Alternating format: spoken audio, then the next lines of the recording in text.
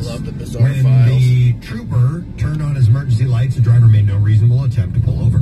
She drove about a mile before leaving Interstate 5 and stopping at an intersection. The trooper then told her over the loudspeaker to get off the road. She stayed put, though. The trooper then approached the driver's side window and told her to move off the road. She allegedly said she would not stop until she reached the Bank of America parking lot. The trooper told the driver to pull over a third time, and she said, "I will not. I drive a Prius, and I'm not pulling over there." That was her excuse. I wonder if that would stand up in a court of law. The trooper told her a fourth time, according to his written report. Again, she refused, seeing that the driver would not cooperate. The trooper told her to step out of the vehicle. She said no and resisted, according to the report. He then forced her out. Perhaps you didn't hear, this is a Prius. The driver was unhappy. She said, "I will own your bank account. I will own your house." You can see I can afford a Prius. The trooper asked her name, making the mortgage and she payments said none of your business. The driver told the trooper that she would not pull over to the shoulder because her tires keep popping because her car is a Prius. Well, see, that makes it sound like not a good car to own. Well, tires keep popping. I would think, yeah, you wouldn't want tires popping all the time. The driver was arrested for investigation of failing to obey instructions. God only knows. See, I know you're with me on this. And that was you the listen big- to the police officer. Even if you feel that there's no reason for it, just follow what they're doing, and then you can take it up later. Yep. Even if your tires are popping.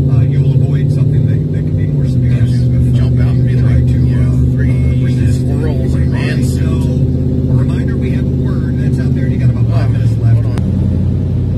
All right, back again for the first time. Good morning, good afternoon, good evening, good night, good God, I'm just ready to go back to bed. But aren't we all? Anyhow, if you watched the last one, which I uploaded just merely hours ago, my bad. I don't get home from work, especially yesterday with the rain and the flooding in some areas. It was barely flooded in some of these areas. I didn't get home until about 7:30 again. You know, and then there's dinner, there's time with the kids, and and some things just kind of slip on past, and I'm sorry. Excuse me. But you know, it wasn't that bad of a day. The evening kind of I don't want to say broke me, but well, yeah, no, definitely not broke me. But the evening did bring me to a point where I was just kind of, well, not kind of, I was flat out, hands in the air, you know, WTFing. You know, the car that just got in front of me is an unmarked police car, and now all these other cars are flying past him. He's just got to figure out which one he wants to pull over. Anyway, yeah, I was in the bedroom by 9:30, in the bed by 10, and I know I was asleep by 11. It was to the point where the clean laundry at the foot of the bed that I had yet to put away, I just said, the hell with it. I didn't care. I kicked it off the bed and I slept for a couple of hours. And then my cramping started. These are cramps that are incredibly painful. You know, the prescribed medication they give me, I could either take it every day as prescribed, whether I need it or not, but it's going to make me so groggy and so tired. Or what I've been trying to do, well, what I have found successful, was to take the medication. Let's say if I know I'm going to have ice cream that day, or that evening, I'll take it before we leave or before we go out. And that's the same thing, isn't it? Or I would take one as soon as I got home. You know, that helps, but then the next day, especially if it's a day where I've got something to do, where I'm driving, you can feel how it's just, making you tired all over. It's supposed to be relaxing one muscle, but it's relaxing all of them. And not in the fun way either. But THC, CBD, it's been proven time and time again, a long time ago, that it's a great relief for intestinal cramping, intestinal distress. So,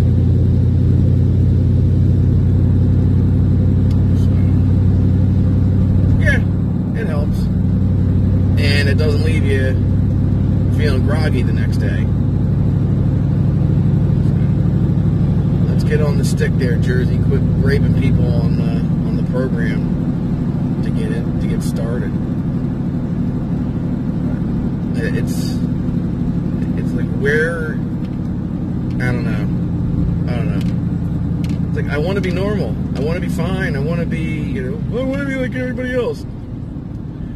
I want to be able to go to bed and get 6, 7, 8 hours of sleep without worry. Without the sleep being broken, without jumping awake at every sound I hear coming from my kid's room, checking the cameras to see if he's having a seizure, wondering if I've missed any, wondering if these things have or will eventually take a toll on his mental capabilities. I'm sure it's already wreaked havoc on his emotional state. I know, and these are, it started when he was 10. It was some real formidable years there. Now we're entering another cluster of important years when a young man is learning to be a man.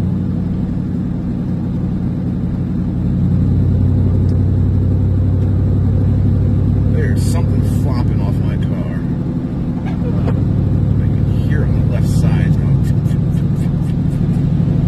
Sure hope not. It's on my flat tire. But, and then so many other things start popping to mind about this, and I'm not there to help at all. Yes, I'm home on the weekends and after work, all that good stuff, but my kids don't get to see me until a little bit before bedtime. Sucks. So I'm trying to keep my mood light and upbeat. Pain today. Usually when I'm about 3 weeks out from my Botox injections is when you can notice that it's wearing off, so to speak. And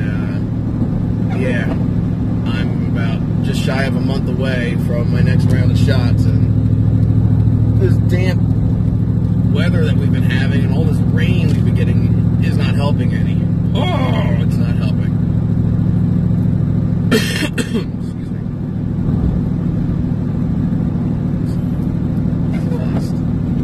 All those people who ever said, man, I want to be like you. I want your life. I want you. And I kept telling you, no, you don't.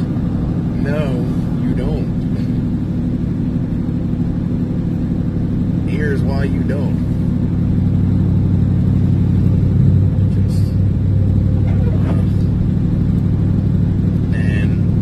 Bit of insight or even foresight for those who may be watching and have never had to deal with either themselves or a close friend or relative with these conditions. With